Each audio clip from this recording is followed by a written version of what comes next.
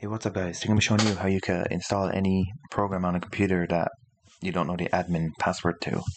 This works in school, this works anywhere to be honest.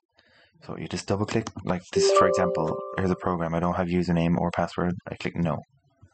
Then open a text, make a new text document, I did that. So I'm just going to do this. Copy the code from the description guys. Yeah. And then you're going to want any program, doesn't matter which one you're using, this is just the one I'm using.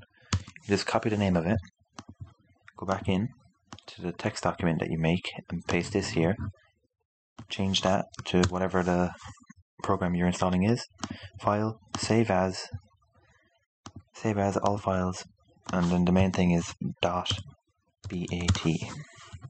save, yes, and then you click X and boom, double click that, no more admin password needed. And yeah, so I hope you guys enjoyed that. Make sure to drop a sub to me, and any like is appreciated, to be honest.